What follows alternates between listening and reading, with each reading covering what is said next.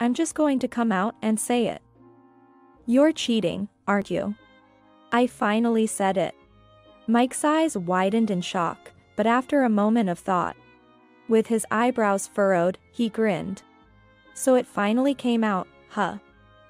Well, yeah, I've been pretty free. Without any sign of remorse, Mike continued. Oh, I have something to tell you too. He strode up to me with a lewd smile and said, take care of the kid with the incurable disease, will you? What? He's attached to you. Make him happy, okay? That's the least you can do for me. In return, I'm moving on to someone new. If Kate and I have a boy, he'll be the future president of the company. In short, Mike plans to have a child with Kate, the president's daughter. Indeed, this would secure his future, combining the power of lineage. Such a pathetic, dependent thought. Just then, the door banged open, and in came Jim. He moved adeptly in his wheelchair, approaching Mike. Suddenly, he stood up and exclaimed, Mom, it's time to fight back. I am Sophia Thompson, 30 years old. I became a full-time housewife after getting married, but now I'm troubled about my child. Though I say my child, there's no blood relation. He is Mike's son from his previous marriage. He's a quiet kid. Mike brought the child the day after we registered our marriage. I knew Mike was divorced, but I had no idea he had a child, let alone one he was raising. I don't know what to say.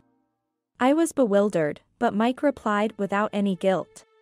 No, really, he's so calm. He's 3 years old and not troublesome at all. Looking at the 3-year-old child, he gazed back at me curiously. His innocent face stirred indescribable feelings within me. His name is Jim. Say hi to your new mom, Jim. Encouraged by Mike, Jim looked up and bowed slightly. Mom. Yeah, it's a surprise, but that's how it is. Take care of him. I am weak-willed, as embarrassing as it is to admit. If Jim hadn't been there, maybe I could have protested. But I couldn't say a word against Mike with Jim's big, curious eyes on me. So, I became a mother to a 3-year-old as soon as I got married. I had wanted children eventually, but never imagined I'd become a mother so suddenly. True to Mike's words, Jim was a very good kid. He ate whatever was given and never threw tantrums. A well-behaved child indeed. He really is well-behaved. Mike said, right? Well, I don't know much about it. What? Before marrying me, Mike's parents were raising Jim. I'm too busy with work to raise a kid, right? Is that so? But now that you're here, Sophia, and you're unemployed, it's all good. Childcare was left entirely to the in-laws, and Mike only saw Jim on weekends. This is why the in-laws were overly grateful. We're getting old, and though he's adorable, it's been tough. Having Jim around disrupts our plans. Plans? You know, kids get sick suddenly, and it's hard to deal with the noise and all. As my in-laws nodded like they had endured much, Jim watched expressionlessly. Despite his illness, he didn't seem like the type to cause trouble. But I was naive to think so. At first, he was probably cautious around me, the stranger in his life. That's why he was so well behaved. No, that's dangerous. Stop. Yay! Cheese. A 3-year-old is more active than I expected. He'd drag a step stool to rummage through the fridge, fiddle with the stove, and play in the bathwater, splashing everywhere. Today he drew on the wall with a permanent marker.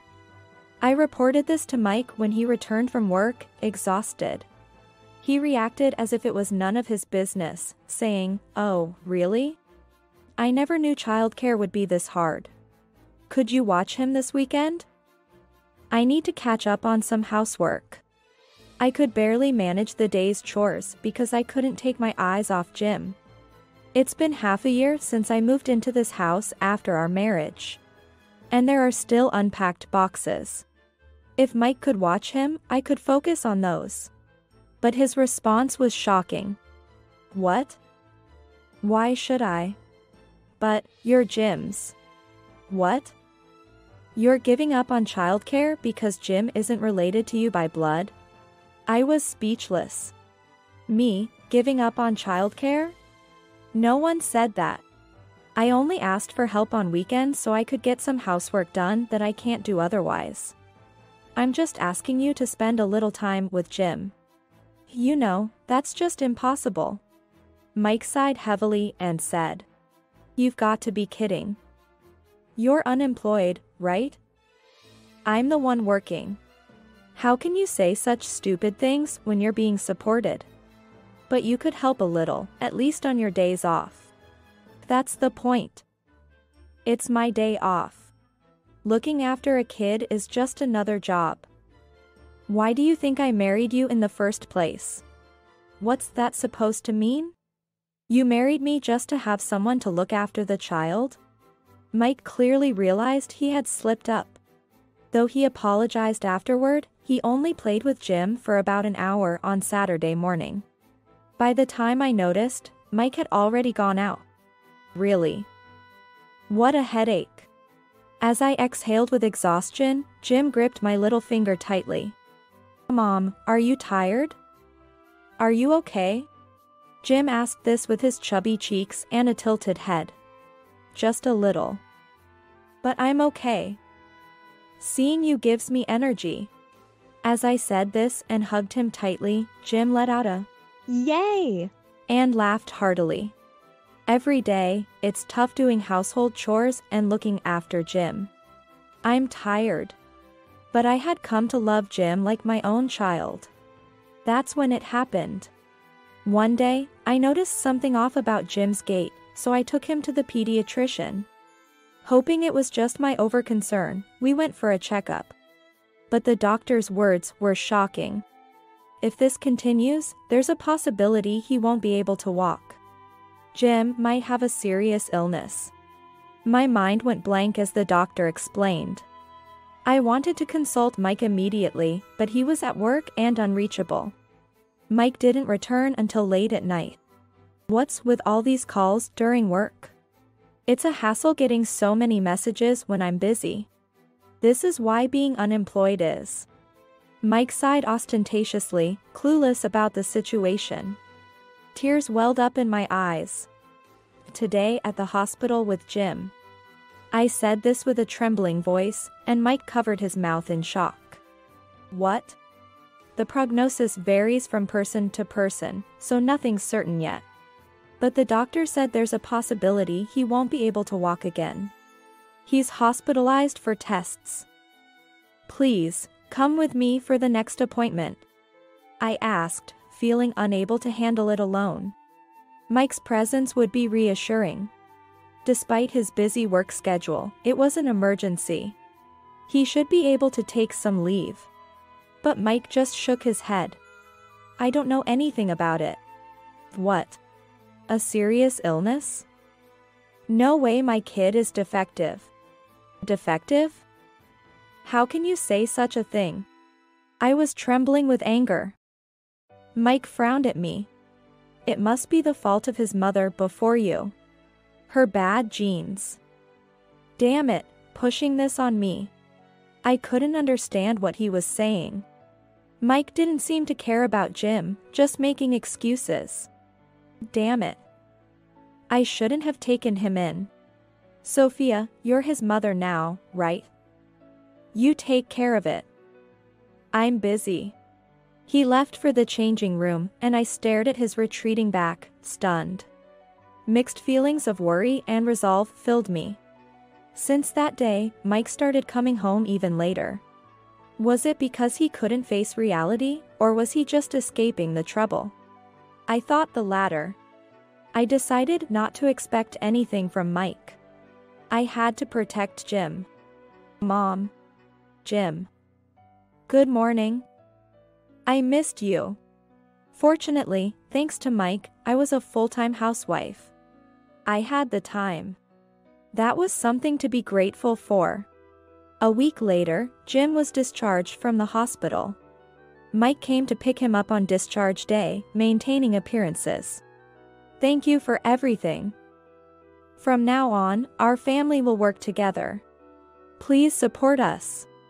The father, who didn't know his son's condition and was running from reality, had the nerve to say that. I thanked everyone again, then got into the car with Jim and Mike. After discharge, Jim had to use a wheelchair. Watching him unable to run around and looking bored every day was heartbreaking. Mike continued to come home late. That's it. To cheer him up, I gave Jim a drawing set. I used to like drawing, and I was pretty good at it. "Wow, Jim, you're good at drawing too." "Really? Like Mom?" Pleased with the praise, or maybe happy to share something with me. Jim's eyes sparkled as he immersed himself in drawing. 4 years flew by, and Jim turned 7. Life in a wheelchair seemed hard, but he appeared to enjoy school, which was a relief. I tried to discuss things with Mike multiple times, but it felt like he was avoiding me. And we never had a proper conversation. My worries intensified until one day, I discovered Mike's affair. A friend suddenly informed me about it. "Sorry for the sudden message, but I saw your husband coming out of a hotel with a young woman." Along with the message, my friend sent several pictures through the messaging app. Come to think of it, Mike hadn't come home since the day before yesterday. I hadn't thought much of it, assuming he was on a business trip. As I continued to exchange messages with my friend, it was clear they were being very considerate. Soon after, my friend called me. "Sophia, are you okay? Should I come over?" I could hear the worry in my friend's voice. It's understandable. They must have struggled with the decision to tell me. But to my friend's concern, I wasn't as shocked as I should have been. In fact, I had suspected something was off with Mike. His workplace wasn't known for excessive overtime, yet recently, he had been coming home late every night. Sometimes, he would return in the early morning. Also, Mike and I slept in separate bedrooms. But I had heard him chatting happily on the phone at night on several occasions. Surprisingly, I'm okay. This gives me the upper hand in a divorce. Let me know if there's anything I can do to help. Yes, thank you. After hanging up, I was suddenly overwhelmed with despair. Realizing that what was once a gray area is now undoubtedly true makes you feel like this. A dark feeling swirled inside me. More than being shocked about the affair, I was shocked that Mike was enjoying his freedom while I was struggling alone. While I was grappling with my worries and crying over Jim's condition, Mike was happily spending time with another woman. Thinking about this brought tears of a different kind. Jim is so dear and loved. With that comes endless responsibility and pressure every day. Trying not to let my struggles show, I've been keeping up appearances. And this is the result. Such a betrayal. What should I do now? Pretend I don't know and continue living like this? Or confront the affair and go for a divorce? Which would be better for Jim? The more I thought, the more overwhelmed I felt, and tears streamed down my face. My vision blurred. Maybe that's why I didn't notice Jim entering the room. "Mom. Are you crying?" "Oh. Jim, this is nothing." "Is it someone? Did Dad do something to you?" "Why would you think that?" I've always been careful not to badmouth Mike in front of Jim or vent any frustrations. Because Dad doesn't like me, right? So, I thought he must have done something to you, Mom. And I didn't tell you, but I saw Dad on a date with another woman. They looked happy. I saw them once. Jim said this, looking down. I hugged him tightly, realizing he'd been carrying these thoughts. This isn't just my problem anymore. I need to face it head-on. "Do you like Dad, Jim?" Jim hesitated a bit before answering timidly. "I like Mom." "I see. Mom loves you very much too. From that moment, I began to take steps toward divorce. I hired a private investigator and started gathering evidence against the affair to strengthen my case. Everything was prepared smoothly. I decided to confront Mike the day he returned. It seemed he had come home a few times, but I never encountered him. His belongings and bank books were still at the house, so he had to return eventually. That would be the time for our conversation. I thought I had made up my mind, but sometimes, I felt uncertain. Is this really the right thing to do? I no longer have any love for Mike. I'm sure I won't regret divorcing him. But when I think about Jim, doubts arise. There's no blood relation between me and Jim. That fact bothered me. I planned to take custody after the divorce, and I couldn't imagine Mike objecting. But still, isn't it better to have a father, even in name only? Mike often left the house to escape, and now, he hadn't returned for days. Yet, as long as he doesn't initiate a divorce, it won't happen. If we remain silent, life will continue like this. At least, we won't have financial worries. That's a big blessing. These thoughts surfaced in my mind. Mom. Sensing my hesitation, Jim tightly grasped my hand. It's okay. I'm here with you. Despite being only 7, his reassuring words made me smile. Yes, let's be strong together, okay? Yes. 2 days later, in the middle of the night, Mike returned home temporarily.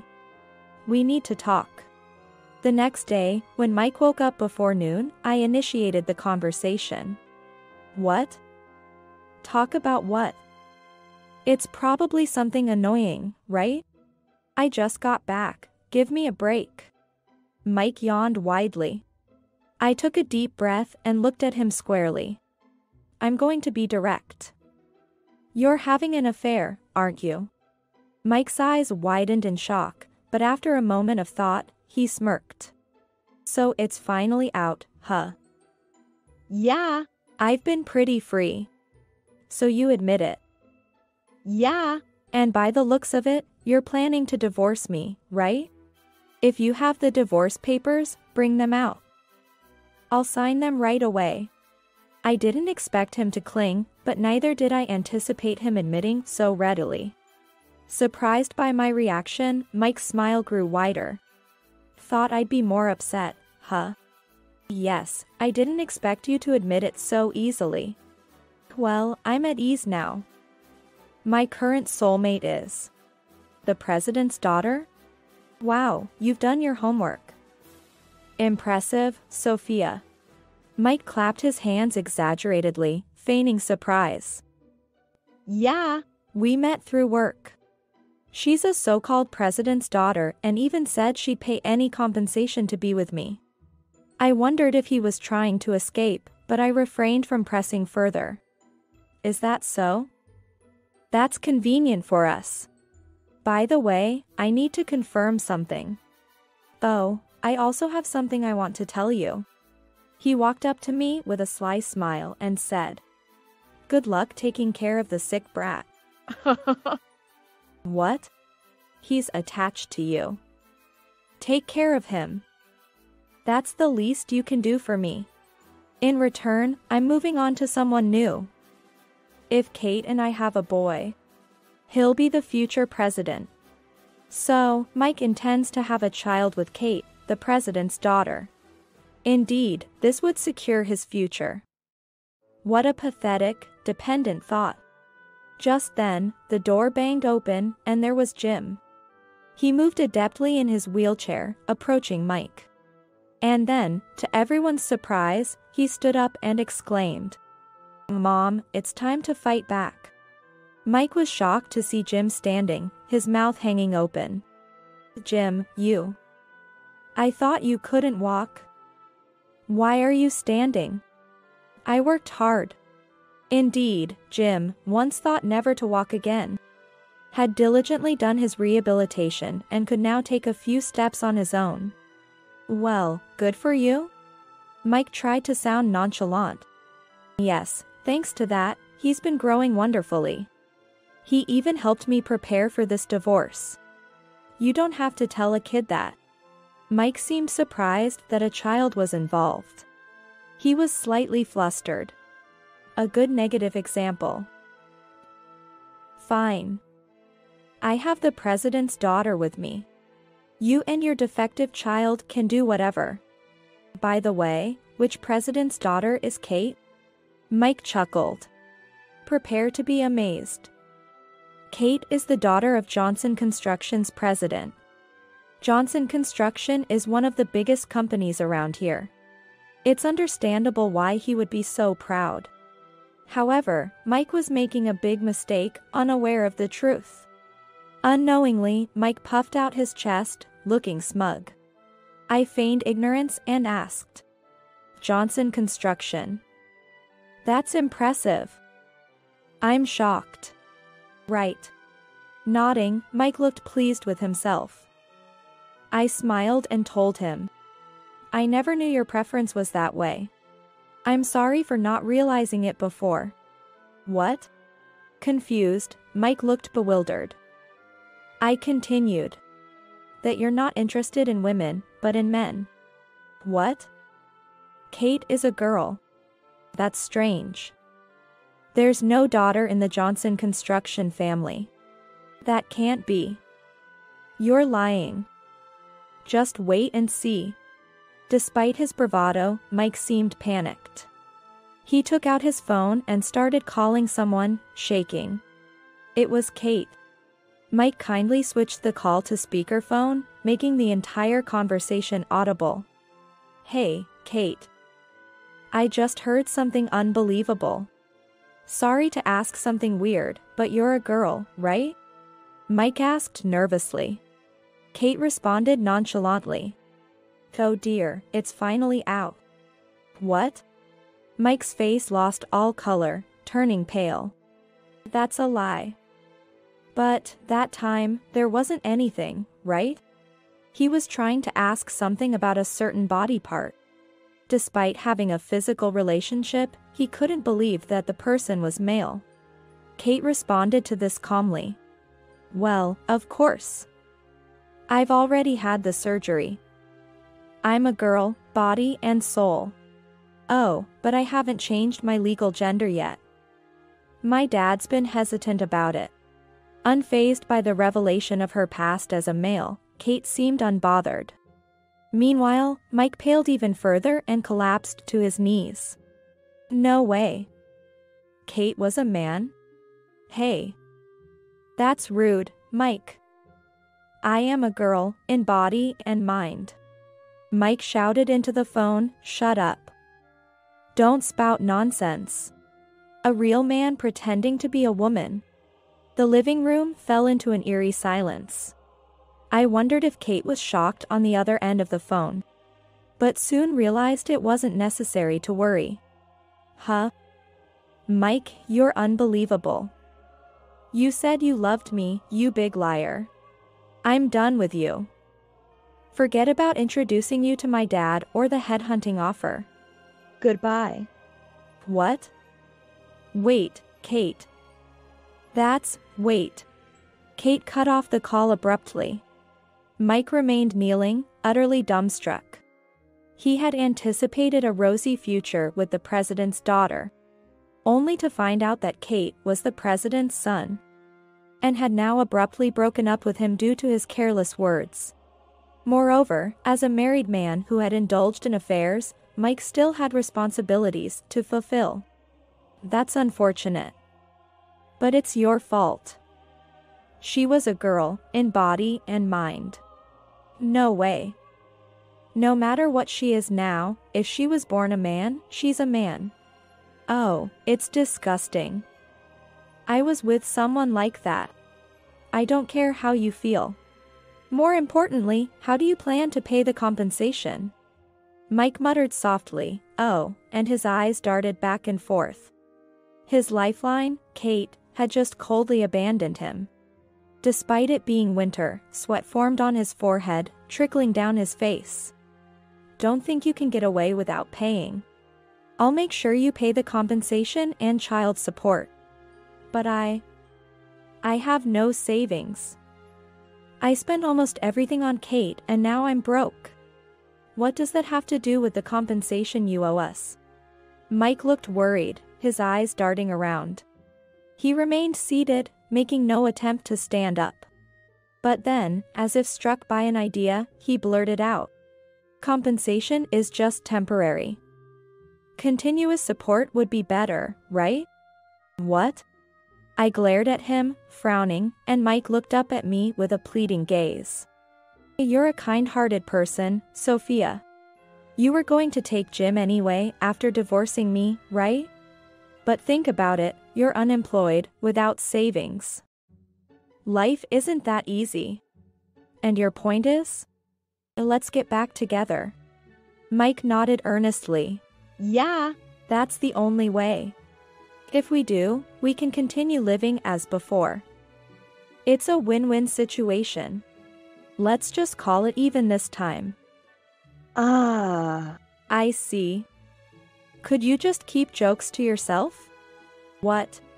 Mike's smile turned into a grimace as I pointed at him. What do you mean? Why am I being blamed? You're the one who cheated and squandered the savings, not me. Don't trivialize this. But you're a housewife without any significant qualifications. You won't find a job easily. Wouldn't it be better to get back together with me? No need to worry, I've already found a job. Mike looked dumbfounded. Thanks to Jim. What do you mean? My drawing videos are super popular. Jim, excitedly showing Mike the tablet. Displayed were a young hand and a pleasant voice, along with warm drawings. When Jim was 3 and his illness was discovered, he couldn't play active games. Wanting to provide some enjoyment, I introduced him to drawing. A pastime I loved as a child. I was often praised for my skill, but Jim surpassed me. His drawings weren't just skillful, they were unique and full of character. Most importantly, he looked truly happy while drawing.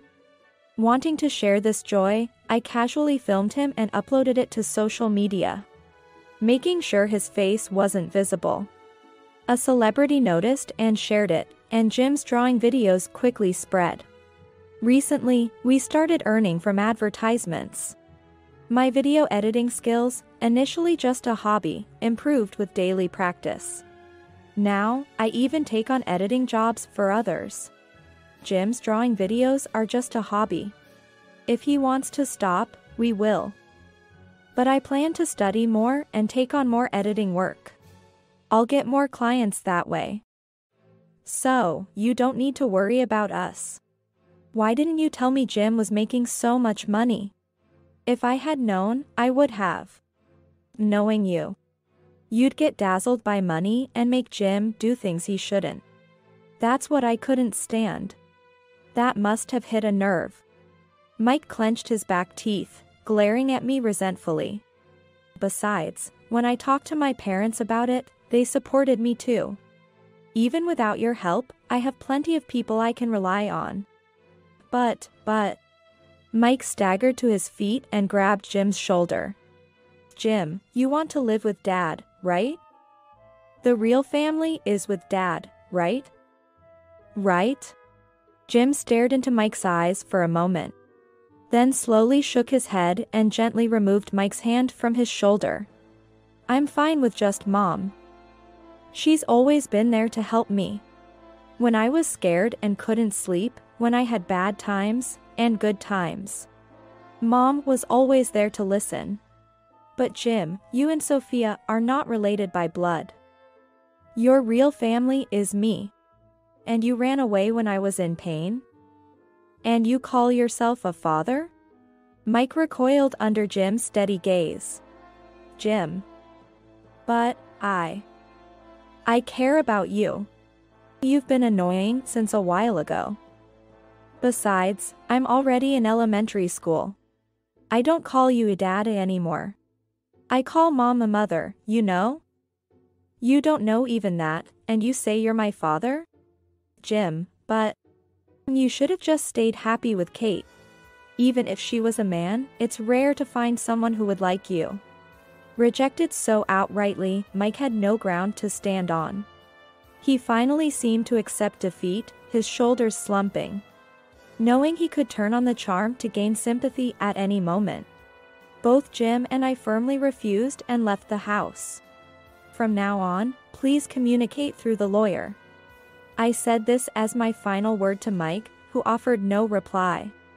Knowing that Jim was earning money, Mike predictably refused to back down from the divorce. Jim is my precious son.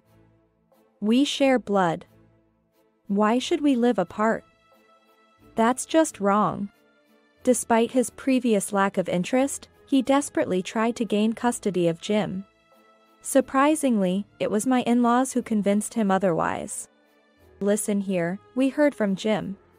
You hardly cared for him, left him with Sophia, and cheated elsewhere. After all that, how dare you claim any rights?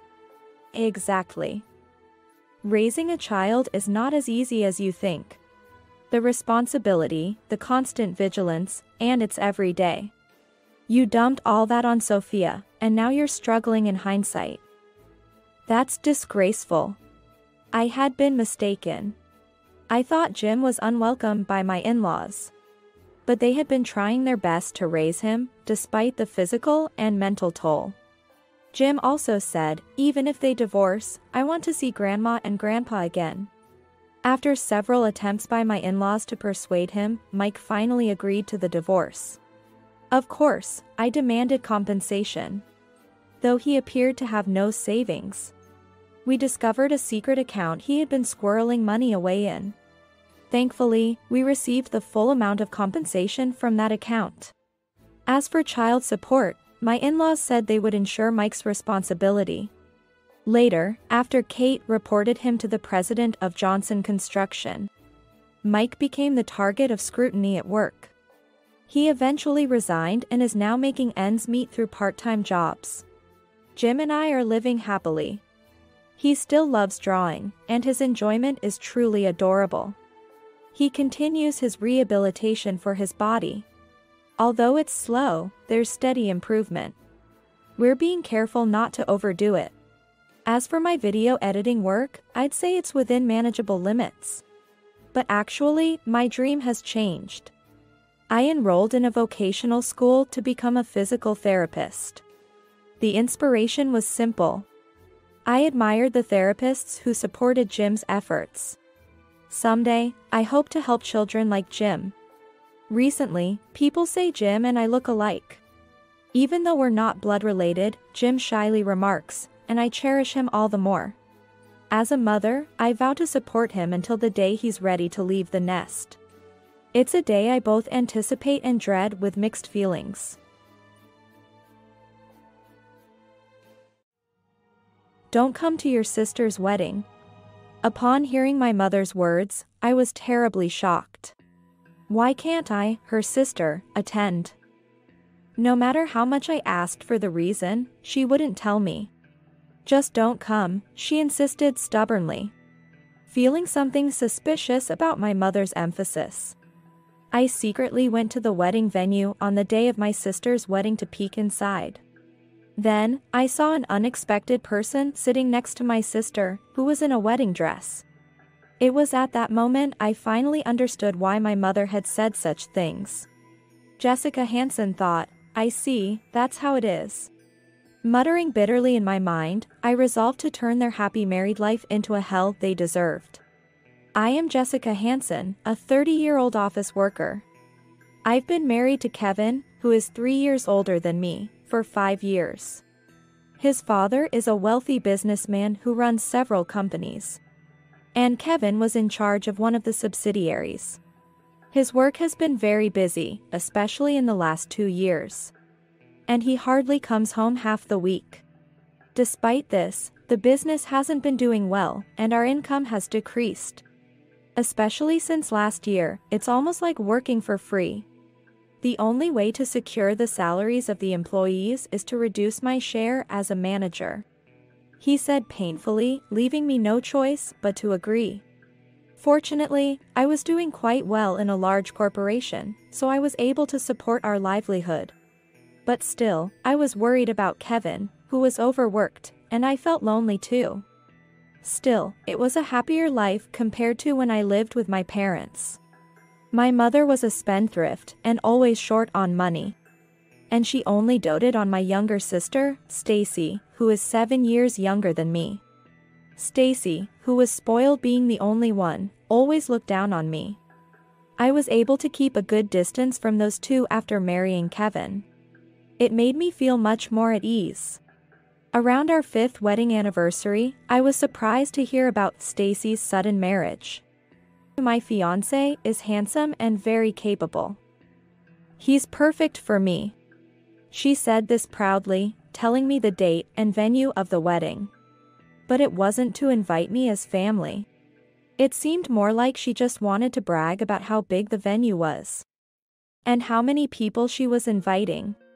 I don't plan to invite you, sister. It's embarrassing to have a plain and unfashionable woman as a sister.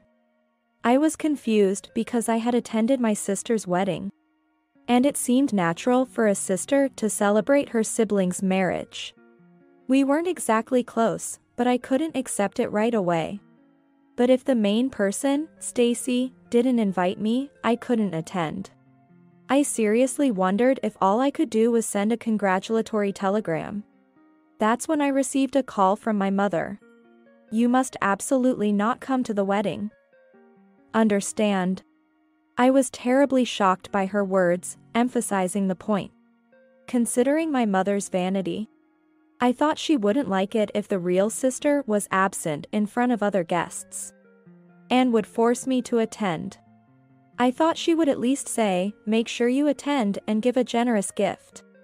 So I was more surprised than when Stacy told me not to come and I couldn't easily back down. But won't everyone think it's strange if I'm not there? That's none of your concern. Why are you so adamant about not wanting me there? It didn't seem like it was just because Stacy didn't want me there. Or was my mother willing to indulge Stacy's whims to this extent? She didn't even talk about the gift money she usually insists on and just kept repeating. Just don't come. That's why I thought, there must be something going on. So, on the day of the wedding, I secretly went to the reception venue. In the midst of the reception, while everyone was distracted, I quietly peeked inside. Then, next to my sister, sat an unimaginable person. No way. This can't be happening. I was thrown into utter confusion. Because there, in the seat where the groom should have been, was Kevin. He was supposed to be on a long business trip starting today. But now that he was here, it meant that the trip was a lie. I gently closed the door I was peeking through. What's going on? I can't make heads or tails of this. The only thing I understood was that, somehow, my sister Stacy's husband was my own husband, Kevin. It made sense why I didn't know Stacy had a boyfriend until the wedding talk. If the person was Kevin. Reflecting back, her boasting about her partner being perfect for her probably meant she found herself more suited for Kevin than me. Stacy had been bragging about a luxurious honeymoon. So Kevin was supposed to go on a 2-week trip abroad with her. His claim of a long business trip was undoubtedly a cover for this. Realizing this, I understood why Kevin had been coming home less often recently. Not because of work, but due to his affair with Stacy. So, Mom told me not to come to the wedding to hide this. Though my mother always favored Stacy. I was shocked to think that she would go to the extent of arranging a marriage like this. At the same time, I felt anger and disgust towards Stacy for stealing my husband. And towards Kevin for betraying his wife with her sister. I quietly returned home without causing a scene at the reception. But I had no intention of letting this go. It's too frustrating to let those two comfortably live the married life they've schemed for. Jessica Hansen thought, now, what should I do? While pondering various methods of revenge, a question crossed my mind. Surely some of the attendees knew that Kevin and I were married. How did they explain that? As I was deep in thought, my father-in-law called. Looking at the clock, the reception must have just ended. I assumed he was contacting me, wondering why the bride's sister was absent, but I didn't think you would come. It must be awkward at your ex-husband's wedding. Ex-husband? What do you mean? To my surprise, he explained that Kevin had been telling people that my wife left me last year. Though I only heard from Kevin that you two had split up. My father-in-law had always treated me like his own daughter. Kevin probably couldn't badmouth me too harshly to him. But he had told his friends and colleagues that the divorce was my fault. According to him, I was a spendthrift who cheated, and finally left him with a divorce paper. As a result, the marriage appeared to the invited guests as the sister supporting her brother-in-law wounded by his own sister, leading to their marriage. I heard this story as how the bride and groom met at the reception. But I couldn't believe you would do such a thing. That's why I wanted to hear the truth from you. I explained everything to my father-in-law, feeling grateful that he believed me. After talking to him and having a good night's rest, I felt somewhat calmer the next morning. First, I need evidence that those two can't talk their way out of. Fortunately, or rather unfortunately, Kevin is currently on his honeymoon. Pretending it's a business trip. I decided to gather as much evidence as possible before he returns. In the meantime, I checked my family register at the city office. To my astonishment, it turned out that I was never officially married in the first place. I then remembered the moment we were supposed to submit our marriage registration. Jessica is busy on weekdays, right?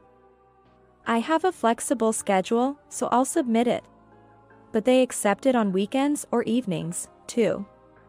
Let's go together. No, then my schedule might not match. Just leave it to me.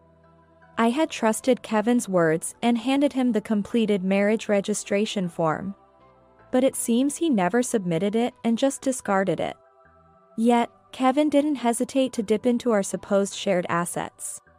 Kevin had clearly been using our shared finances. In my investigations, I discovered that the $40,000 I had been saving for our retirement had been embezzled without my knowledge, making me believe we were married while behind my back.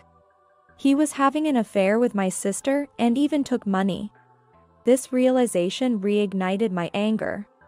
Meanwhile, the evidence against those two steadily piled up. I reaffirmed my goal: I'll give them a hellish married life they deserve. On the day Kevin and Stacy returned from their trip, I went to the station with my father-in-law to greet them. I asked my father-in-law to stay hidden while I greeted them alone.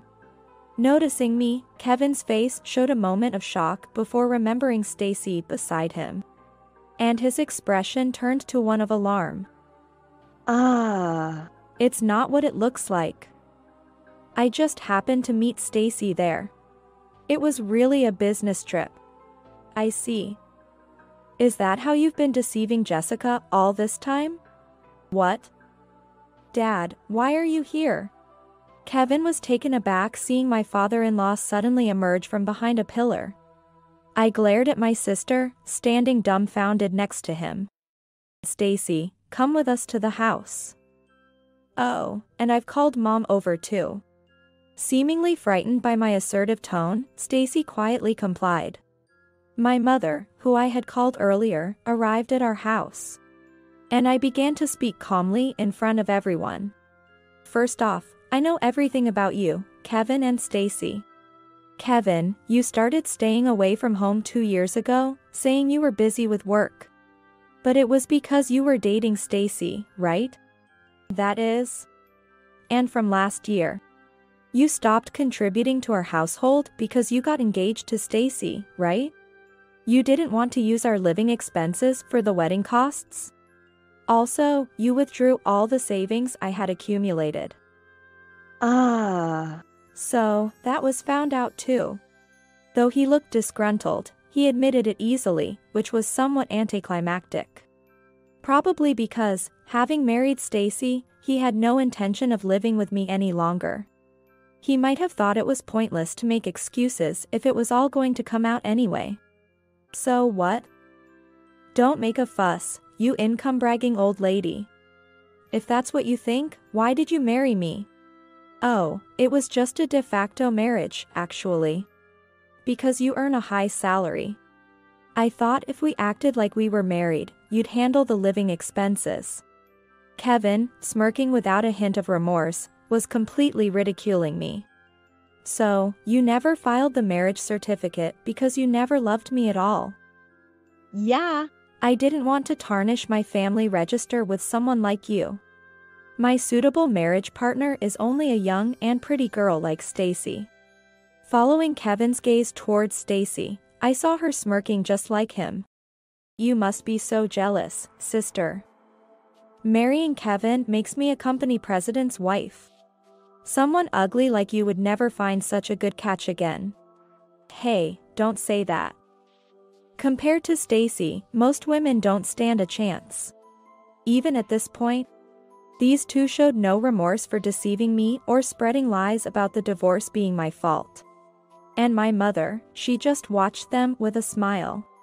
Not only I but also my father-in-law was trembling with anger, but they seemed oblivious. I decided to dampen their newlywed spirits. Kevin, Stacy, I will be claiming damages from you both. Including the savings Kevin embezzled, at least $60,000 from the two of you. Huh? We weren't actually married, remember? Can't claim compensation from a single guy. Sorry about that. Though, but you can claim damages for infidelity in a de facto marriage, you know? Huh? That was the first time Kevin showed any sign of being shaken. However, Stacy, who should also be liable for damages, still seemed unfazed. What? Kevin will be fine, right? He's the president, after all. You'll cover my share too, won't you? Hearing this, I couldn't help but burst into laughter. Hey, what's so funny? No, it's just... Do you think being a president automatically means being rich? Huh? What do you mean? A business owner doesn't get protection under the labor laws. So they're the first to feel the pinch when business isn't going well. Kevin stopped contributing to our household for Stacy. But the excuse of business difficulties he used was actually true. The subsidiary Kevin managed was the smallest. And its profits had been decreasing since he took over. My father-in-law had been watching the situation. And was feeling it was time to merge it with another subsidiary. So, in reality, as a rising star in a big corporation, I was the one earning more.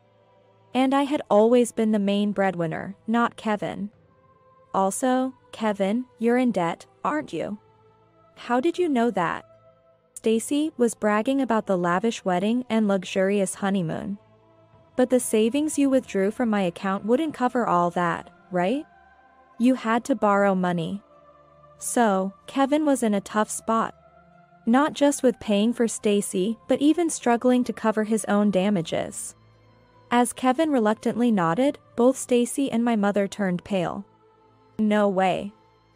Is Kevin actually poor? I thought I'd live a life of luxury as a company president's wife. Exactly.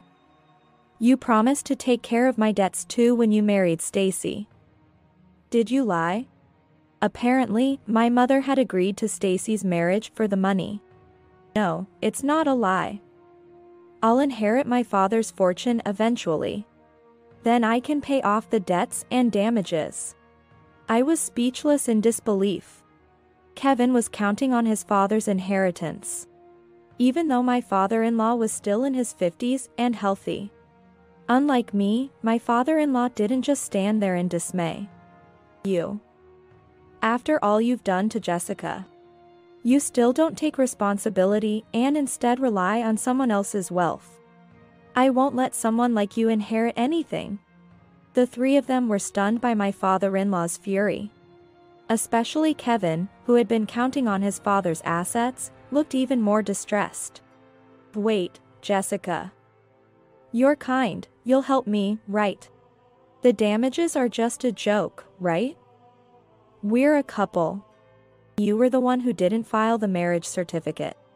Besides, your wife is Stacy. It would be sad to get confused, wouldn't it?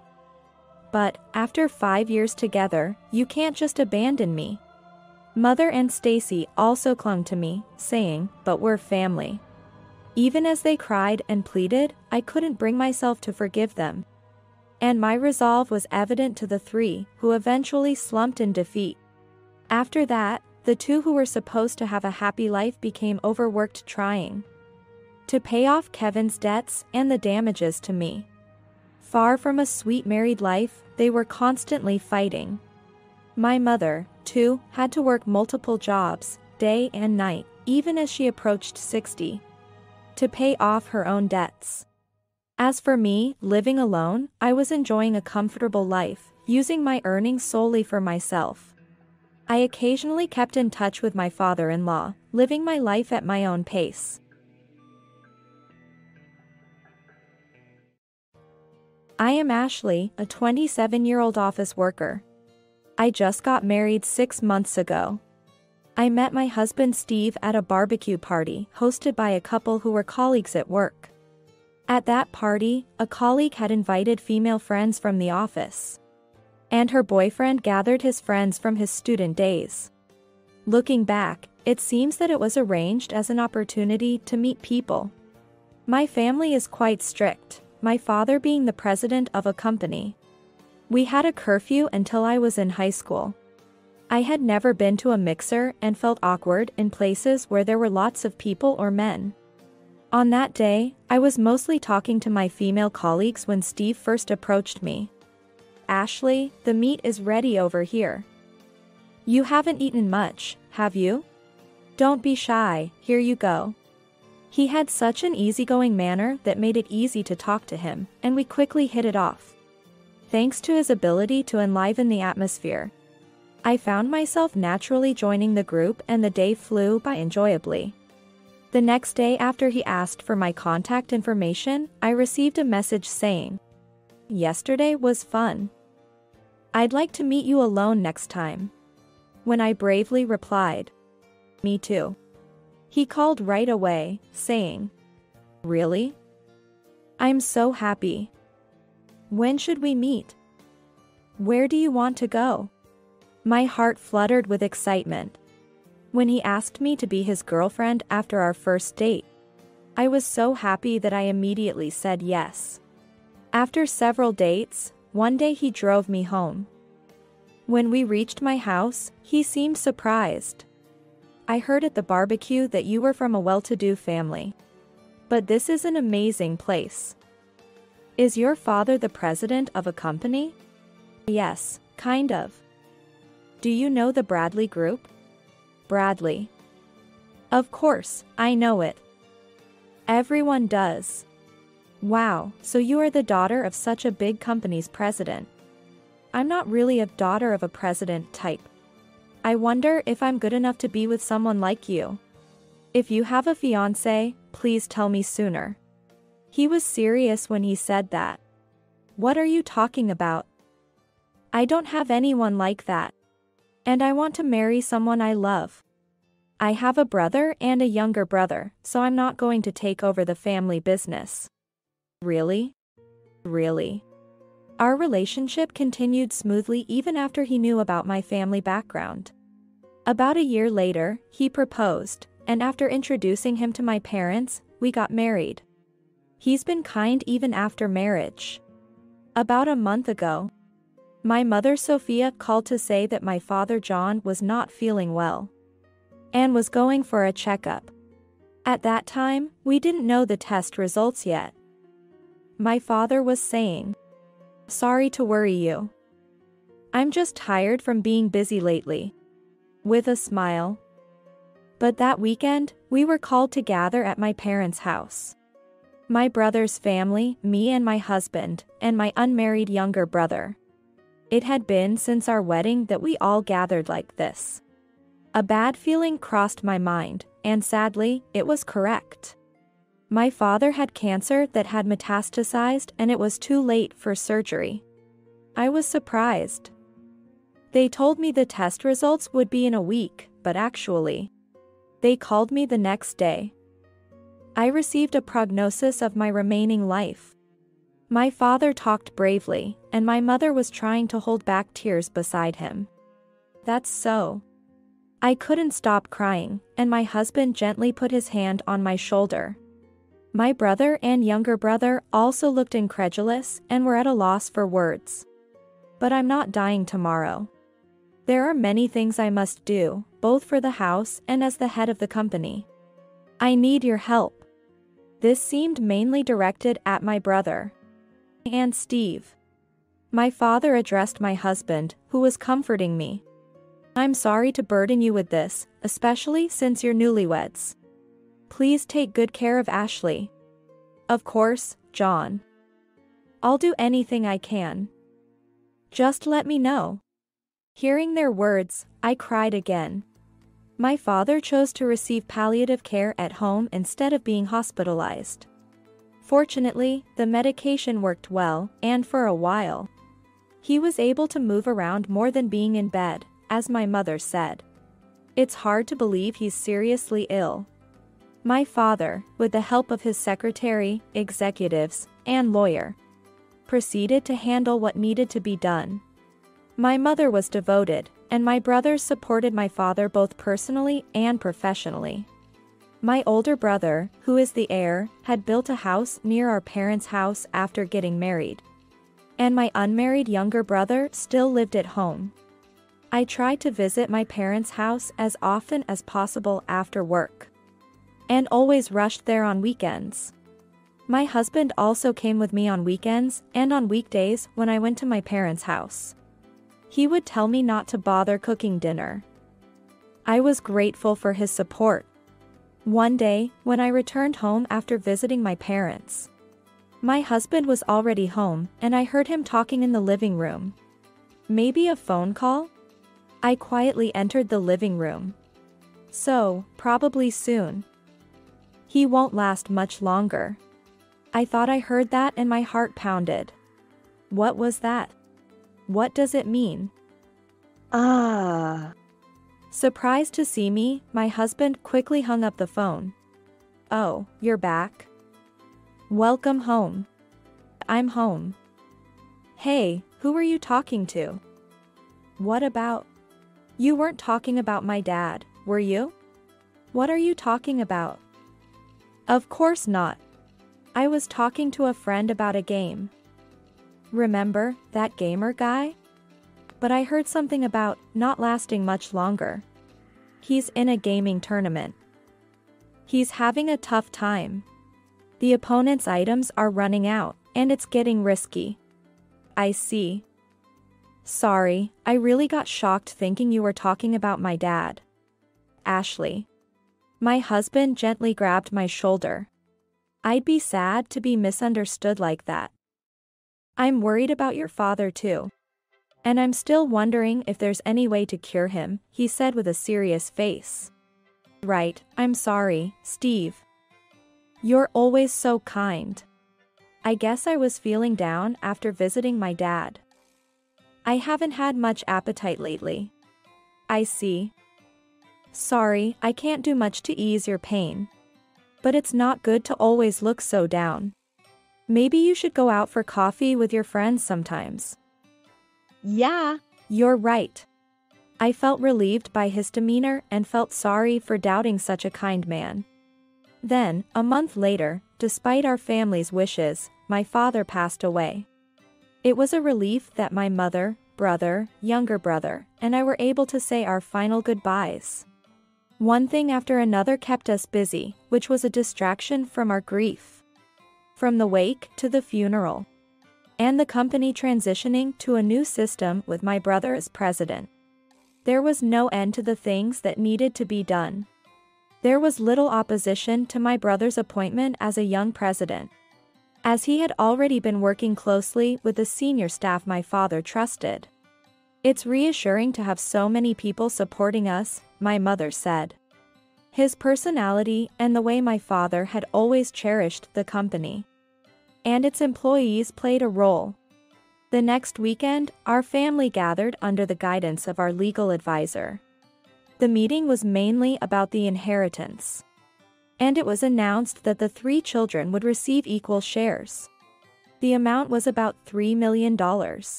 I noticed my husband gasp next to me. I too was surprised by the amount, and while I was grateful, I wished more than anything that my father could have lived longer. The meeting also covered company shares and properties and was adjourned to be continued later. Exhausted from the difficult discussions, I told my husband, "I'm going to rest a bit," and headed for the bedroom. Yeah. Take your time. About the inheritance, since no one objected. I guess that's final, right?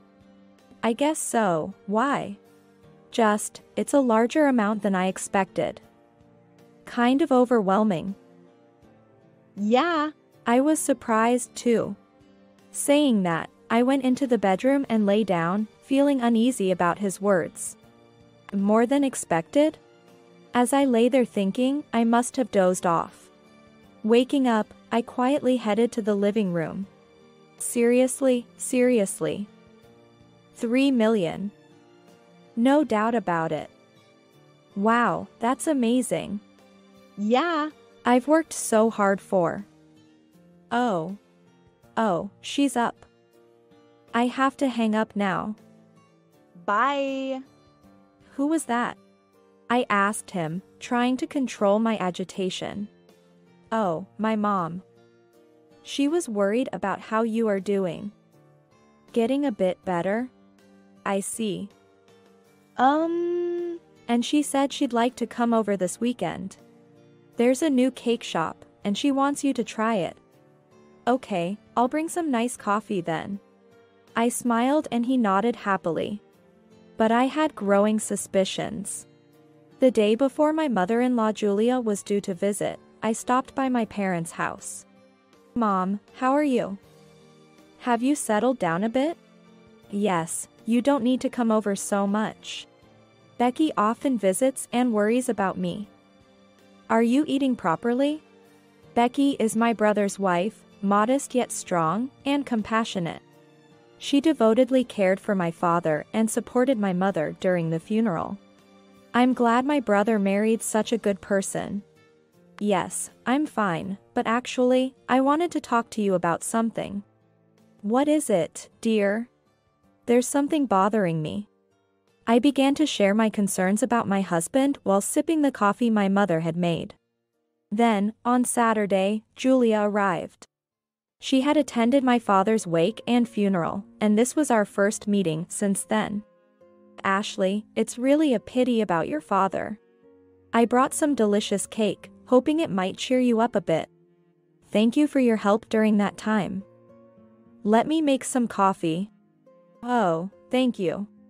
As the 3 of us ate cake, my husband broached the topic.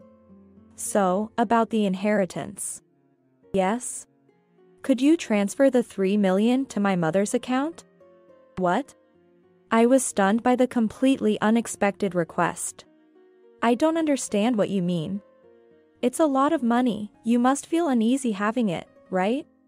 You're part of our family now, so I think it's best to transfer it to my parents' account. What? I didn't understand at all. Are you saying you need to borrow some for something expensive, like a car? Ha! Ha! Ha! Borrow? It's our money now, part of my family's wealth. He suddenly started laughing. My family's wealth? Of course, our family, the one you married into. Your money is our money now. She continued with a smile. I'll manage it properly for you. You can ask for money when you need it, but you have your salary, so you'll be fine, right? Wait a minute, I don't understand. If it's our money as a couple, that's one thing, but why does it become your money, Julia? Because that's how it is, it's our money now. And naturally, it includes my mom too. What? What are you saying? Don't worry, your family too. First, we'll build a big duplex and maybe buy a car. Easy, we have 3 million. Steve, you're so eager. But yes, we should get started on the duplex soon. So, that's the deal. Transfer it to my mom's account right away. Yeah. Please do, Ashley. A wife's money is our money. I was utterly shocked by this parent-child duo revealing their true nature. Far from a glimmer of hope, it was beyond imagination. Steve, did you marry me for my inheritance? What, I do love you, but it's you with your inheritance. I started dating you after hearing you were a wealthy lady. When I realized it was more than I expected from a big company, I decided to marry you right away. That's right. I welcomed the marriage too. Steve has always cherished you, hasn't he? Just for my inheritance? Don't look so scared. Once you marry into the husband's family, it's natural to hand over your inheritance. Well, it was lucky he got sick right after getting married. I was really surprised. I thought it would be a long time before I hit the jackpot, but he went to heaven so soon. How could you? You were hoping for my father to pass away? I couldn't stop trembling. It's not our fault he got cancer. There's nothing we could do if he's not going to make it. We just prayed for him to find peace soon. Yes, it's better for him to pass on quickly and leave the inheritance to his children than to suffer for a long time. Steve had always treated me well. That's why, when I heard those unbelievable words on the phone, I thought it was a misunderstanding. It was all an act. At that time, a seed of doubt had already been planted in me. I thought it was natural for someone marrying into a wealthy family to be a bit excited and expect some luxury. But this was beyond that. Unforgivable, these heartless people. Holding back my rising anger, I said, "First of all, the money hasn't even been deposited into my account yet. It will take about another week for the procedure. I can't transfer it yet." I thought it was already there. Hurry up, okay? Well, but it seems like you understand, Ashley. Smart girl. Once the money comes in, hand it over to me and leave the rest to me. Yeah. I'll give you the account details later. Transfer it immediately. Saying that, my husband, whom I no longer wanted to call my husband, tried to embrace me. I slipped away from Steve's hand and managed to keep my composure. Come again next week. When I said that, Julia left with a "got it" and a smile. And then the day came. I was going to let this greedy parent-child duo know the full extent of their ugliness. Julia invited herself to my house and sat down. She immediately spoke. Ashley, did the 3 million come in? Did you transfer it to my account? Let's celebrate with sushi or steak tonight. Oh, that sounds wonderful. With 3 million coming in, I'll treat you today, Steve. Both were in high spirits. Of course, they thought they were getting 3 million. Little did they know everything was about to be turned upside down. Then, let me report. I smiled calmly. The renunciation of inheritance has been completed. What? Perfectly in sync, their voices harmonized. Their faces were identical in shock. What did you say? Renunciation of inheritance. Yes, I renounced the inheritance. Stop joking. You wouldn't do such a foolish thing. Exactly. Who in the world would willingly give up 3 million? Well, normally, yes. People usually renounce inheritance in cases of more debt than assets. Right, it's unthinkable to not inherit when there's no debt. Julia screeched like a banshee. Scary indeed. Oh, you didn't know? It's not that unusual for self-employed inheritors to renounce inheritance. To pass on the property to a specific heir for long-term stable management. Decisions for the future, you know. What? How could you? They seemed speechless. Well, of course, these greedy two wouldn't think of giving away money to someone else. In our case, it's my brother who has to take over my father's business so soon. I plan to support him as his sister. But giving away the inheritance is absurd. You're being fooled, Ashley. You're just being used by your brother and his wife. Exactly. The brother's wife, she's just after the money. I said coldly to the panicked pair, don't compare them to you. This was my decision. My brother and his wife said, you don't need to renounce, but she's a wonderful woman. If they said you don't need to renounce, then rethink it. I already told you, the procedure is complete. I won't receive the $3 million. Such. I have no intention of giving a single dollar to a husband who rejoices over the misfortune of his wife's family. Next to her pale-faced husband, my equally pale Julia suddenly looked up. Unbelievable. No inheritance? Steve, divorce her, demand alimony. What? I couldn't help but let out an incredulous exclamation. Of course, it's only right. Steve did nothing wrong, and you renounced the inheritance on your own. Where's the proof that we were after the inheritance or happy about your father's misfortune? We acted perfectly at the wake and the funeral. Such a smooth talker. And she just admitted to acting.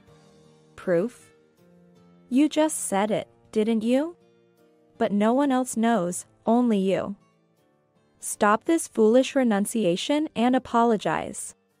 Then we won't divorce you. Suddenly, an angry voice echoed in the living room. You're the one who should be apologizing. The calm voice of a man sounded, and surprised Julia froze. Mike. Why are you here? Dad. What? Steve was also shocked. There stood Steve's father, Mike. I made eye contact with my mother, who was behind him, and nodded. You've always been vain. I was happy when Steve married Ashley. But I never thought you were such a person. I couldn't believe it until I heard it with my own ears. Steve, you too. Mike looked genuinely pained. What? Both Julia and Steve were flustered. You came here last week to talk nonsense about getting Ashley's inheritance. I heard the entire conversation. What? Everything has been recorded, even today's conversation. What? How is that possible? Steve shouted at me. You got flustered several times when I overheard your phone calls. You thought you had fooled me, but I won't be deceived so easily. So, when I heard your mother was coming, I set my phone to record the conversation. Indeed, the day before Julia arrived. I had stopped by my parents' house and consulted with my mother and a lawyer. My mother was shocked, saying, such a thing couldn't be possible. But the reality was much worse. And I decided to renounce the inheritance and started the procedures immediately on Monday. Then I contacted Mike, who was shocked at his wife and son's actions and apologized profusely. I can no longer live with someone like you. You, what are you saying? This is a misunderstanding. Mr. Bradley was humble despite being the president of a large company. I was proud to be his friend and family, but this. I'm deeply ashamed and have no way to apologize. Mike apologized deeply to me. I'm truly sorry, Ashley. You can divorce right away. I won't let her talk nonsense about compensation or anything. Hey, Dad. Quiet. Don't open your mouth any further, you shameless man. If you have complaints, let's show today's and last week's recordings to your workplace and all our relatives. Mike took the cool moment at the end. But that's okay. When I talked to him with my mother, Mike wept, truly sorry for what happened to my father. Steve and Julia, speechless, gaping, I said to them, "That's the situation. Please leave." A month later, Steve and I were divorced. The news spread from the couple who introduced us, and Steve soon found himself without friends. He was reportedly transferred to a small sales office far away. Steve's parents also divorced. Julia, who had freely spent her husband's money on luxury goods and dining out, had no choice but to agree to the divorce when she couldn't repay what she had spent. Can't she say she'll work part-time and not divorce? I wondered. Her refusal to change and reconcile with her husband showed her true nature. Well, it's no longer my concern. Mike came to our house to apologize again, asking to visit my father's grave at least on the anniversary of his death. My mother and I, of course, agreed. The inheritance I renounced is being used as capital for the company. My mother, brother, and even my younger brother offered to redistribute their shares to me. Having such a family is more than enough. Dad, I wasn't wrong, was I? Having moved out of the apartment I shared with Steve and returned to my parents' home, I spoke to my father's portrait. It seemed as if he smiled back in the photo, and tears fell from my eyes.